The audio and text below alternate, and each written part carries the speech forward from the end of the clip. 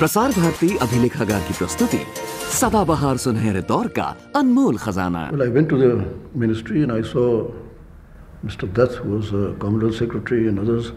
Sardar has told me. So they said, well, we feel very sorry for you. So I said, well, I feel even sorry for myself. I said, now I've come from Moscow with fur-lined boots and fur caps and warm clothes. Now what do? I've got to go to Assam. So quickly, for my family, I collected some clothes and a mosquito net and a lantern and whatnot, and went off to Assam. Now the governor was Sri Prakash, a very fine gentleman. Mm-hmm. He insisted that I stay with him in the government house. In government house, and he had in the meantime received a very strong letter about me and my mission, and he was very worried. Who wrote that letter? Sardar. And it was a very, if I may say so, a very complimentary letter. But he hadn't written about Section 93. When I mentioned this to him, he was really astonished and very worried. He said, look, this is a popular government. If any such thing happens, I'll resign. I won't stay here. I said, no, it won't come to that.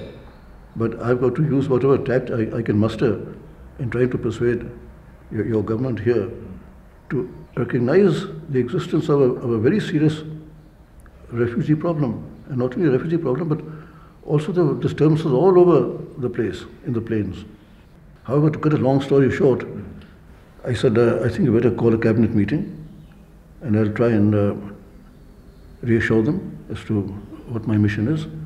In the meantime, my arrival had created a certain flutter, both in the secretariat, among the officials, and among the ministers, as to who's this fellow who's arrived. Because they hadn't been told about my mission.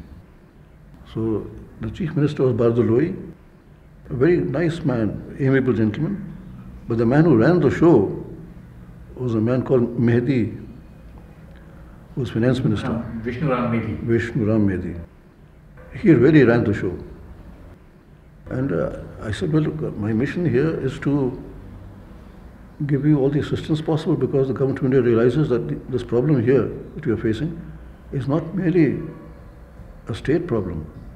Its dimensions are much wider. It's of all India importance, because you are linked to India by a thin umbilical cord, and if something happens in Assam, then we lose our eastern frontier. Therefore, the government of India are taking the matter very, very seriously, and I'm here to offer you the maximum assistance, whatever you need. So I tried to reassure them that way. And I asked whether any of the officials had been down to see what was going on. Not a single official from headquarters had gone down. So I said, now please, would you do me a favor? Kindly appoint a relief and rehabilitation commissioner. All our officers are occupied in important positions. However, I happened to have taken a walk outside Government House, and I saw a signboard of a gentleman called Mr. Bala Subramaniam, ICS. So there's certain fraternity in the service, so I just barged in, and he was very surprised to see me. Who's this fellow coming, this northerner coming in? So I said, well, I've just come here to have a look around, and then he took me to the club, and I met the other officials, chief secretary, finance secretary, all ICS men, but all taking it very easy. So when they asked me, like, whom can you appoint, I said, look here, you've got a chap next door, Mr. Bala Subramaniam. He's the transport commissioner. I said, well, transport can wait, but this is more important. So Bala Subramaniam was sent for. He was playing tennis at the time. He arrived in his tennis things. And he was told by the governor, you appointed a relief and rehabilitation commissioner. So he got very worried. He said, sir, but I'm taking leave. I'm going to Kerala with my family for 6 weeks. He said, cancel your leave. So anyway, then I took a car and I toured all over the place. I went all the way, all the plains districts, Tezpur and Dibrugarh and Naugong, all along. A government house car with my mosquito net and so on. Mm-hmm. And over there, the British used to say in Assam that you should always boil your water, but invariably drink gin. So, but since I'm not a gin drinker, I used to drink tea. Tea, you can get everywhere very good tea. And I was amazed at what I saw. See, all the deputy commissioners were very, very junior people who had been just pushed up, and they had no idea as to what was going on in the district. They had never moved out. Whereas I, moving around there to reach those districts by car, saw what had happened. Whole village areas had been completely devastated. Villages had been burnt down. See, the hill folk had come down, had slaughtered people, chased them away, and got rid of them. And they were mostly Bengalis, both Muslims and Hindus. Village after village, you just saw charred stumps and cattle grazing in the rice paddies, newly planted rice. I went up to Nagaland, right to Imphal. By this time, my wife had accompanied me, so we both went down that road. There was still trouble going on with the Nagas, but we were neither kidnapped nor scalped by them. We made it and came back. But it was quite an experience. It's very beautiful, but seemed very, very badly administered. And I have to organize rehabilitation. Large numbers of refugees living in appalling conditions. We set up camps for them. The other huts from the forest department. All that sort of thing was done. My final report, I wrote that Assam is eloquently represented by a state symbol of the rhinoceros, an animal noted for the thickness of its hide, its short-sightedness, and its incapacity for survival unless artificially protected.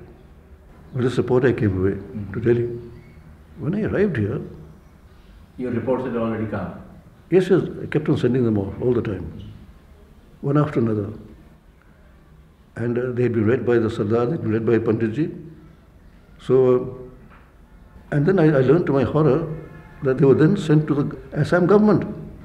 And one of my recommendations was that since some of the old Assam officers were really almost functus officio, they should send a few vigorous officers to do a job of work there, especially the chief secretary who should organize the whole thing. Well, having done this, I took my belated leave and went off to the hills. I got a letter saying that government had accepted my recommendations, one of which of course was that it was really a political problem, because the Assamese government wanted to Assamize the whole state, and they did not recognize the existence of a refugee problem. They said it was a conspiracy, that these people are being brought in now to change the racial, ethnic, linguistic composition. Whereas they were interested in bringing in the Bengali Muslims who could then cultivate the char lands, and the Bengali Muslims would vote for the Assamese. So very interesting phenomenon. Now, and I said the whole administration has to be toned up, and this problem has really to be sorted out. Assam can no longer be neglected as it was in the days of the British, when it sort of ran itself and it was a kind of British preserve. I think what you saw today in Assam is continuation of the same thing. History is repeating itself. This problem was never solved. And if it had been sorted out then, this influx of people coming in, the situation today might have been different. I sometimes ask people to look at those reports that I sent in the year 1950, March to June or July. 3 months that you were there. Well, I just conclude this by saying that I found that they had, government has said, well, this is a good report. We will send some new some officers there who can put things right. The chief secretary will be Mr. Rajeshwar Dayal. I said, look, if you send my reports, it's been very candid. I've given my opinion about that government. I mean, if I go there, I'll be lynched. I'm not going there. I think they saw the merit of that argument and they spared me that. So that's how your sojourn in Assam for 3 months came to an end? Yes.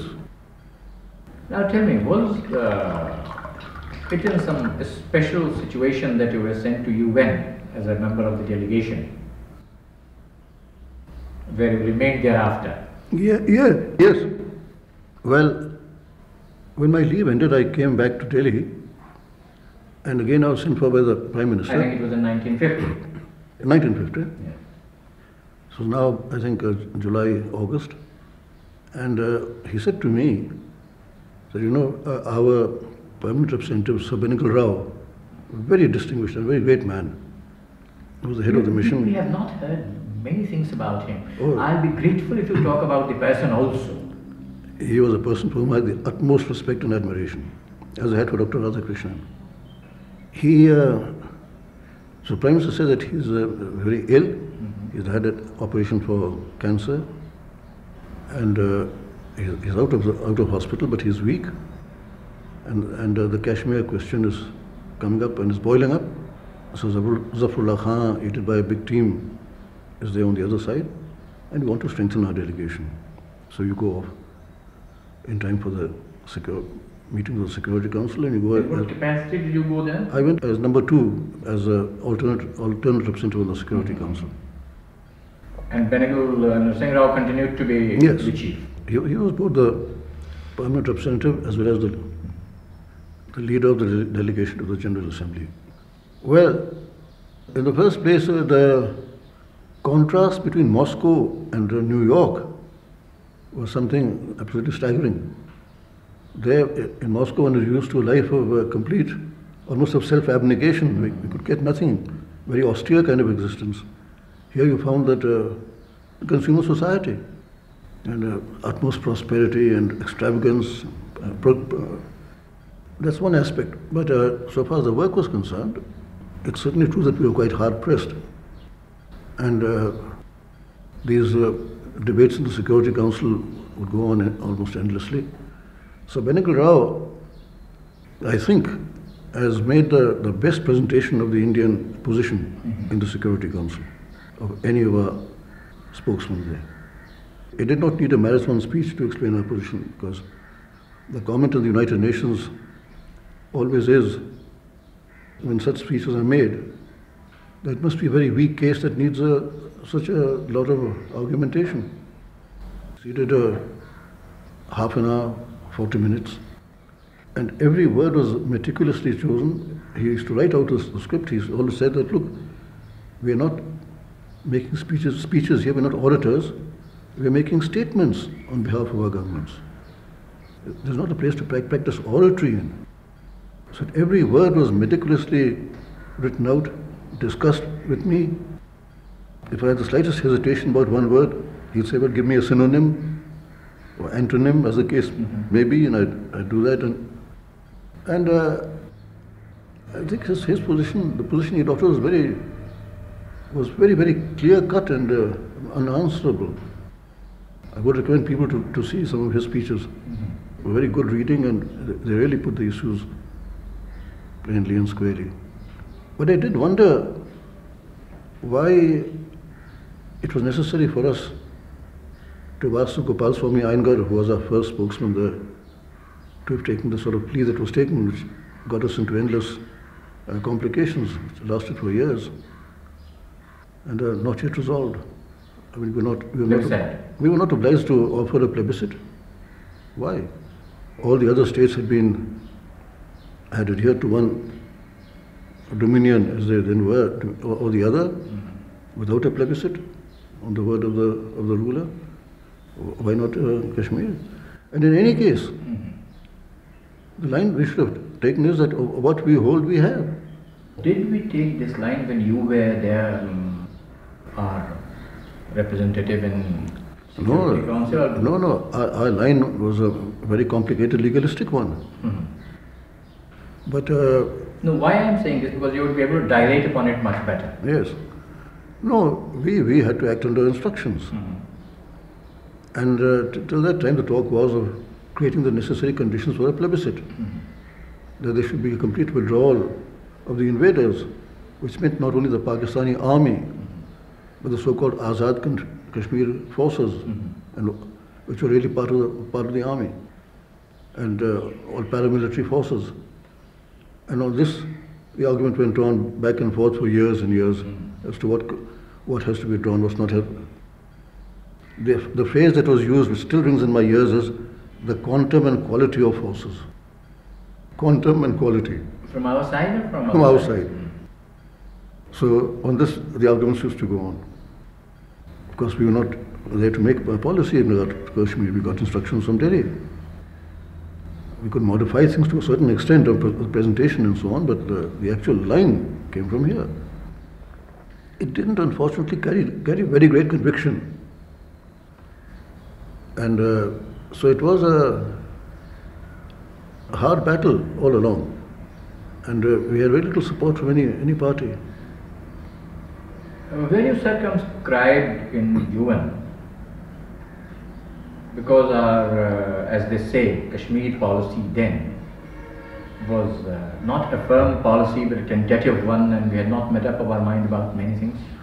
No, Kashmir policy was a firm policy. Mm-hmm. But it was not expressed in the terms which would have, I think, really safeguarded our interests. The point is that under certain circumstances, the state had acceded to India. Well, that should have been the conclusion of the matter. But we threw the issue open by talking of a plebiscite, and then creating the necessary conditions for a plebiscite. And knowing the volatile temperament of the Kashmiri people, whose example, which we see examples today and all the time, it was a rather uncertain ground that we had chosen for ourselves. So, before we move on to other things, I was requesting you about Sir Bengal, Yes. personality. But one more thought on the Kashmir issue. After the war, a great many new frontiers were created all over the world. In Europe, you see the new frontiers, Asia, new frontiers. They were created by the conditions, post-war conditions. And the borders of Kashmir were drawn also as a result of post-independence arrangements, whatever they were. Unfortunately, force had to be used there. But then we should have stuck to the position, well, this is ours, and that's that. Instead of opening the whole ground for legalisms and long arguments and claims, counterclaims, all that sort of thing. That's how it went on. That's how it's gone on. People were speaking for 20 Now, I think it's recognized that, look, we are there to stay, period. Let's stop all argumentation as to who's right, who's wrong. He who's there possessions 9/10 of the law, period. As they say in Hindi, jiski lathi uski bhais.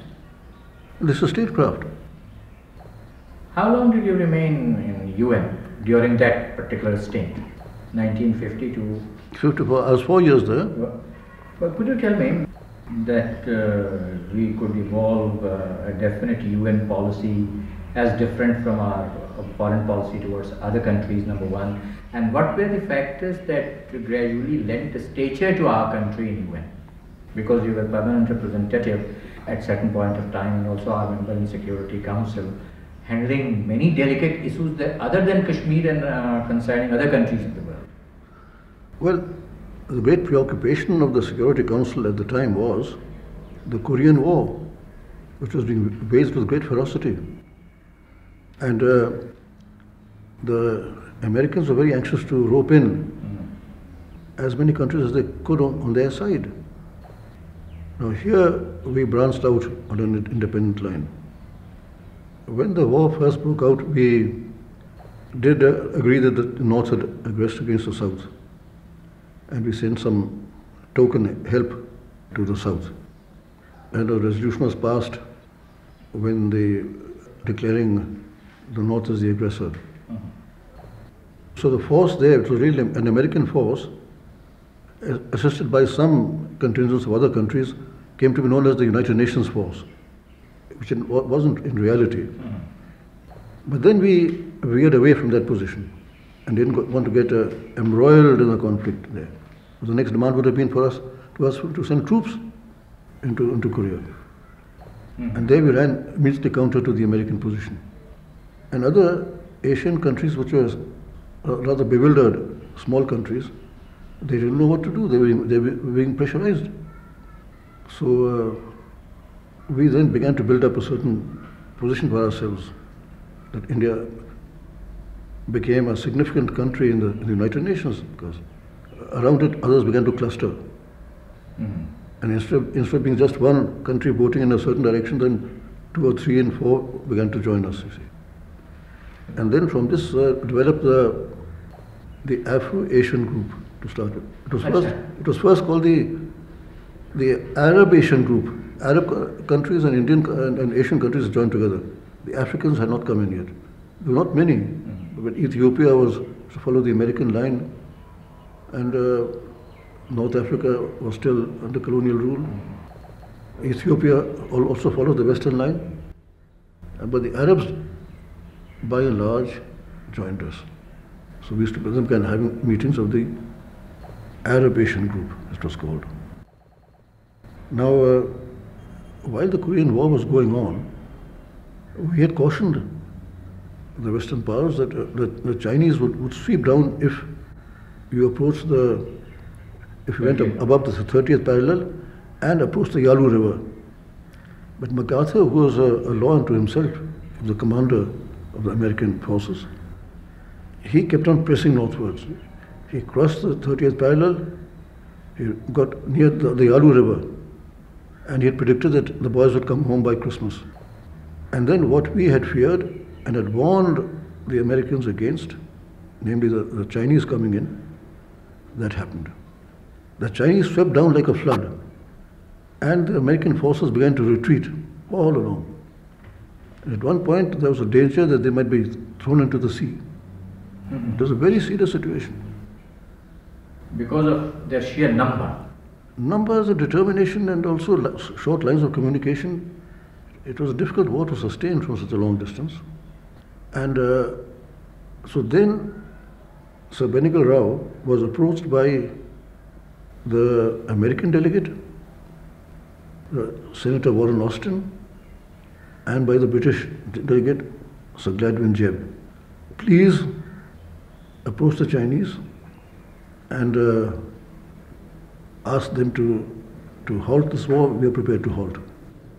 And as an Asian country, you can call the Asian countries together and appeal to them as an Asian power or Asian powers. Thereupon, we called a meeting in Sir Benigal Rao's apartment. This must have been in January 1951, to which 12 or 13 delegates came. Also from Africa? No. Asia and the Arab countries, and I think there was one African, Ethiopian, and we sat down and an appeal was drafted to the Chinese to stop. It was signed by all except Turkey said, well, they've got soldiers in the war, and Ethiopia didn't sign. We were talking about the appeal to be sent by the Asian countries in the Security Council to China to halt the war, to which US were to respond to something. Yes, there was a Chinese delegate who had come to New York to answer a charge of aggression in the Security Council. And one copy was given to him by Sir Benigal Rao and myself. Was that person very important Chinese official? Yes, General Wu. And another copy was sent by the Secretary General to Peking, China. Well, we were asked repeatedly by the Western envoys as to what the reply was, because the position of the American troops was getting more and more difficult, indeed desperate. And the line we took with General Wu was that the Chinese, in repelling what they considered to be a threat, should not themselves be guilty of breaching the 30th parallel between North and South Korea. Now, ultimately, we went to see General Wu again, and his reply was, again in rather mysterious Chinese language, he said, "You will see what you will see." And we were puzzled as to what this formula meant. But as it happened, the Chinese, for reasons which were not very clear at the time, they didn't seem to be military reasons, because their advance was practically unimpeded. They stopped more or less along the 30th parallel, along what's called the narrow waistline, the WASP line of Korea. And that is where the demilitarized zone today exists. Now, to continue this narrative, it was the end of the year, the council met again, and the assembly in Paris session, because the Americans were having a general election, presidential election, and it was thought inappropriate to hold the United Nations General Assembly there. So Bengal Rao had set his heart on being elected to the World Court, International Court of Justice at The Hague. So I took India's seat in the Security Council because he was himself a candidate. And after some time, he got the necessary votes and was elected. This was just before Christmas, the Christmas break. My wife and I then went off, as most delegates did, to a little rest. We went up to Switzerland. Thereafter, I happened to pick up much later a paper, an English paper, the Daily Mail. And there I saw the new delegate to the United Nations appointed, and that was my name. I was most surprised. That was the first intimation I had that I was going to be the chief delegate to succeed Sir Bengal Rao. Well, then so many other things happened during my 3.5 years or so as a permanent representative. The Kashmir question continued. This time Dr. Graham was appointed as a mediator, and I had to lead the Indian team, assisted by General Timaya, Brigadier Manekshaw, now Field Marshal, the two military advisors, and D.P. Dhar from Kashmir. I may add that at the Paris session, when the Security Council met, that was where the decision was taken to appoint a mediator. And the reason for that is very interesting. When the council met, I saw a news item that Pakistan was setting up a base which would be available to the Americans somewhere along the northwest frontier. And I showed this to Mr. Yaqub Malik, ambassador of the Soviet Union. And I said, well, look, you're equating India and Pakistan in their policies, but here's Pakistan offering a base to the Americans. So he got very interested. He said, well, I must do something about this. Now, then they made it clear that with a resolution insisting upon a plebiscite and so on, because there was already to conduct a plebiscite. Admiral Nimitz, I think it was, yes, was waiting in the wings. Then it was very difficult for us to wriggle out of it. At that session, Mr. Tetalwad had been sent to argue the Indian case, and Sir Jaishankar Bajpayee had come, a very strong team, and Sheikh Abdullah had come. Himself, yes. Himself. And D.P. Dhar and the others were there. And I must say that relations between all three were extremely bad. Our delegates? Yes. The Sheikh simply hated Sir Jaishankar Bajpayee, and he said that, well, I can't trust him, and he's this and that and the other. So if they had to communicate anything, I had to go and communicate it from one to the other. It was a fantastic situation. And between Mr. Tetalwad and Jaishankar? I mean, I was a young man, and I said, look here, these people of their stature, they're behaving like this. Tetalwad was sick all the time, he was in bed. He had arthritis, he couldn't even get up. And Sigurja prepared a draft of a speech, showed to the Sheikh. So I went and showed it to the Sheikh. He said, I disagree with every word of it. And poor Tetalwad was in bed. However, the final speech, the whole speech had to be telex to India by code, sent by code to India. And when the OK came, then I showed it to Sheikh, and I said, well, it's been approved in Delhi. So then he couldn't say anything.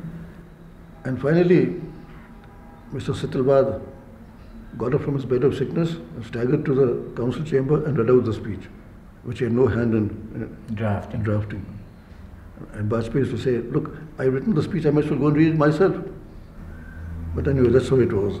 It was a great disappointment to see this going on at that level. No, but could you tell me at this stage, what was there in Sheikh's mind that he differed from the position taken by Jaishankar Bajpayee? Because it also came in press at that time. I think they were rather allergic to each other. Because after all, we were fighting for a national cause. But not on any substantive matter concerning Kashmir. No, I didn't think so. At least I couldn't discern anything.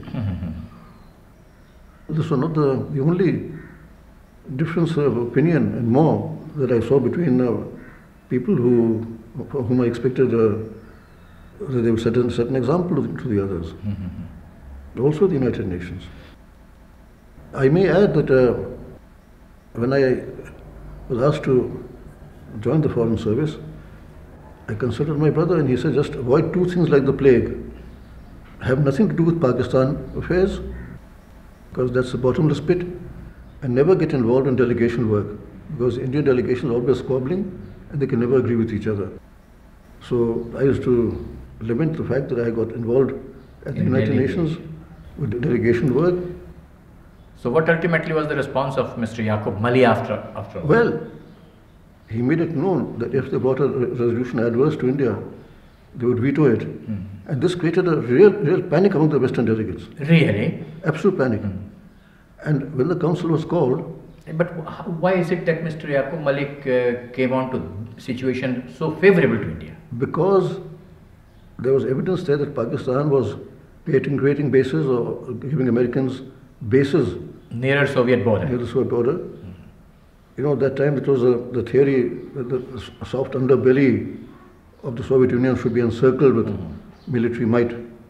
And this was one of the... His famous... Yes, soft underbelly.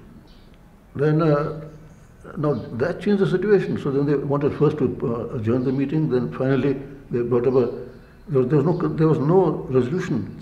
So they leaked it, or it was yes, a deliberate statement? It came to be, no statement, but came to be known that, look, they're going to do this. You know, you feel these things there. A lot of things are done in the corridors, you see. And this little bit of work I did was in a corner of the delegates' lounge. I said, well, let's look at this. Now, what happened was the president of the council was asked to make a statement. Who was the president? It was a Brazilian, Ambassador Munoz. Achha.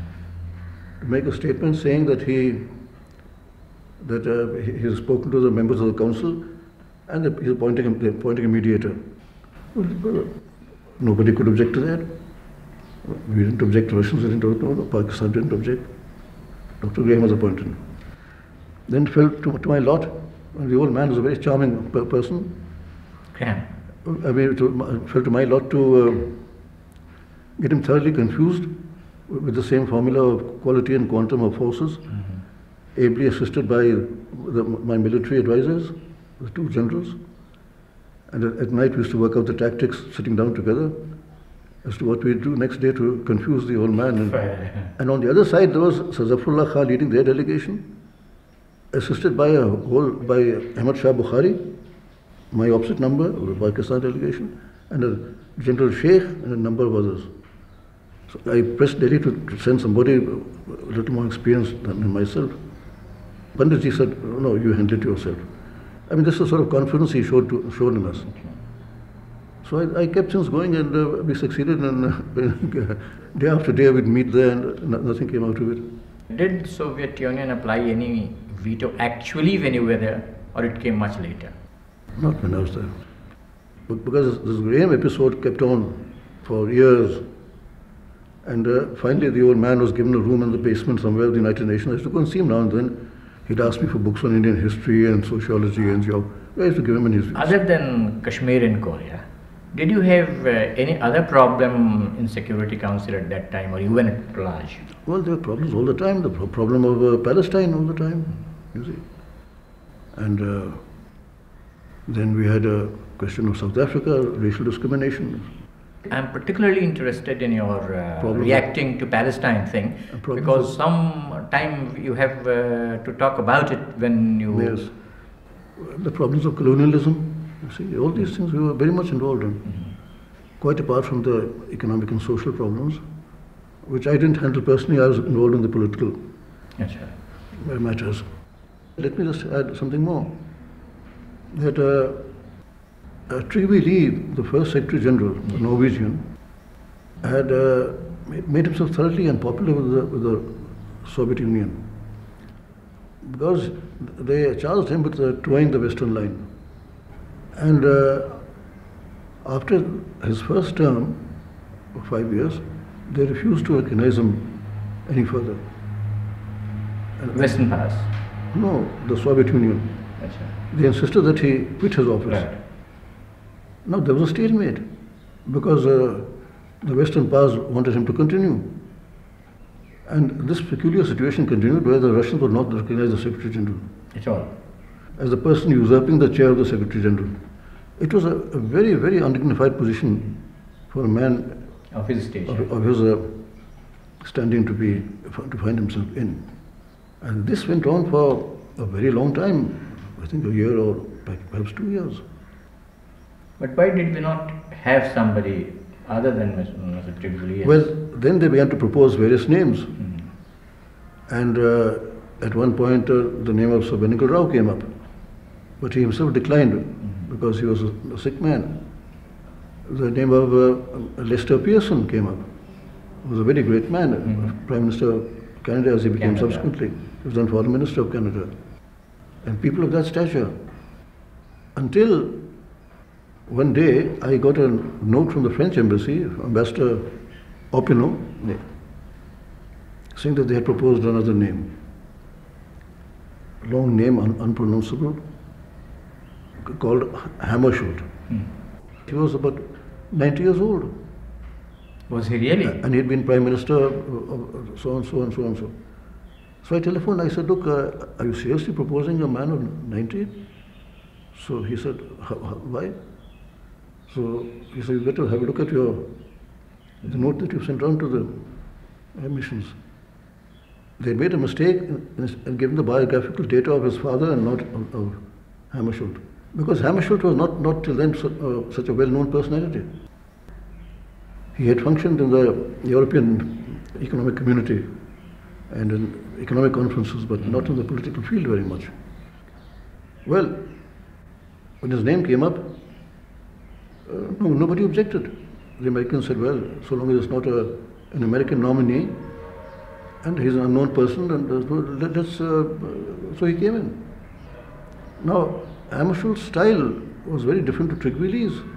Tryggveli really ran after the bigger powers and was rather autocratic and authoritarian, and I didn't get on too well with him. But Hammarskjöld used to telephone me himself every now and then and say, look, if you happen to come around this building, I've got something very interesting to discuss. And he discussed all kinds of world issues unconnected with India. And these meetings, when they went on, I got a little curious. I said, I wonder why he's consulting me.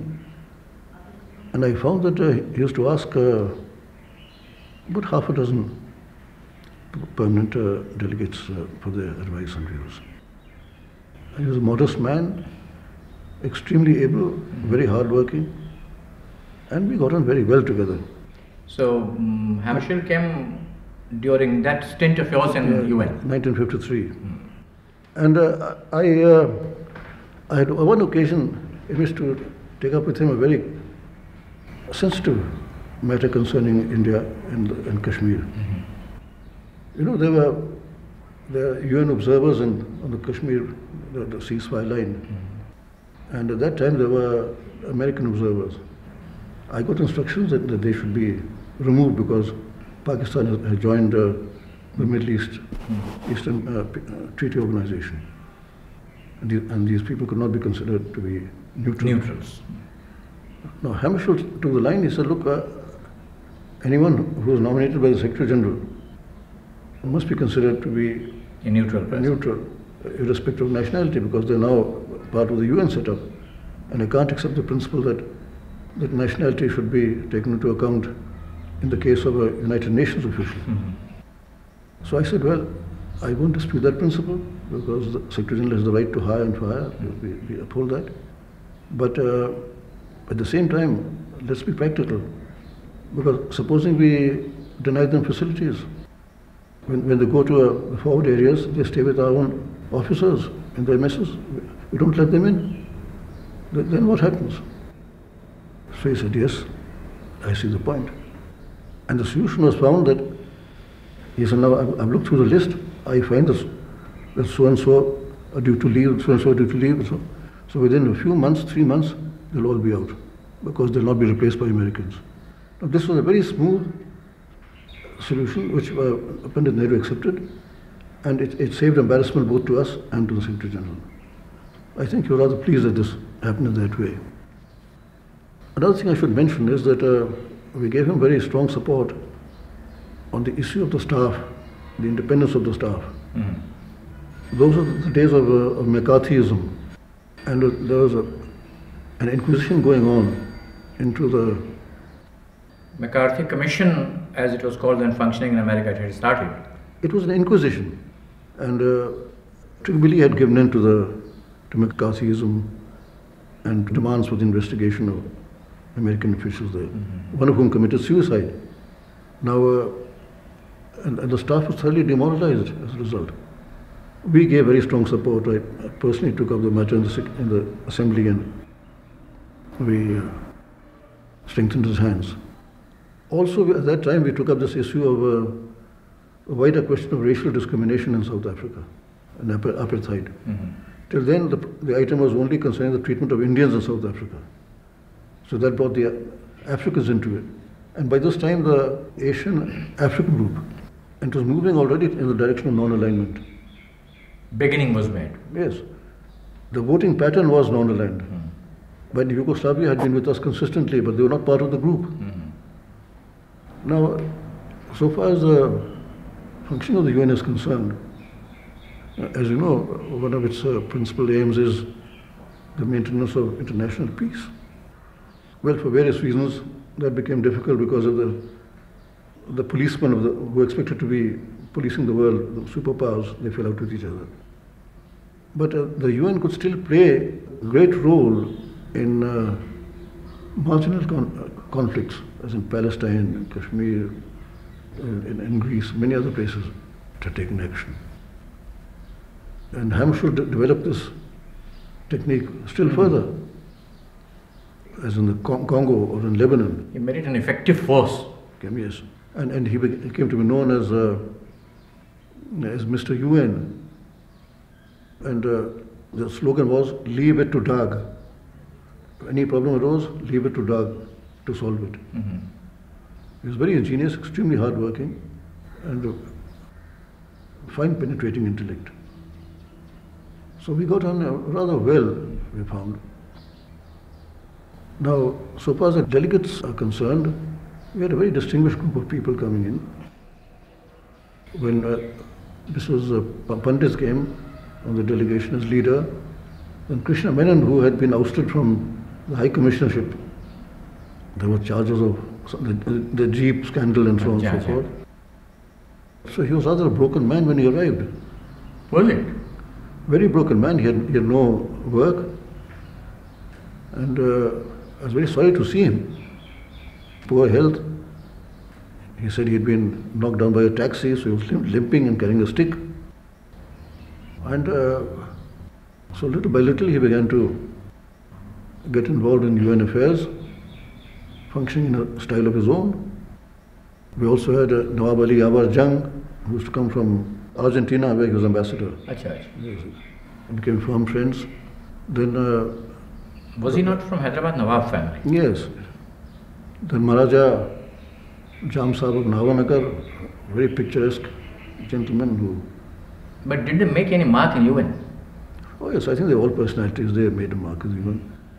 And in Sir Benegal's time, the London Times, in an article on the UN, said that the Indian delegation headed by Sir Benegal Rao moves about making peace like Hindu gods, as a stay cook like the delegation led by Sir Benegal Rao to Hindu gods. So it's a great compliment to us, because Sir Benegal Rao's advice always was, make your facts hard and your words soft, an advice that he meticulously followed himself. He was a very modest man and extremely well regarded by everybody, and even the public had tremendous respect for him as a man of peace. Every speech that he made appeared in full, in extenso, on the second page of the New York Times, with his picture. So people, the man in the street could recognize him. And when he went walking along Fifth Avenue or somewhere, people would come up to him and say, can you give me an autograph, Sir Benegal, because you're a man of peace. See, this was our reputation at the time. When we were really involved in conflicts with the Americans over Korea, over Kashmir, South Africa, colonial questions, and all these matters. But we always made our facts hard and words soft.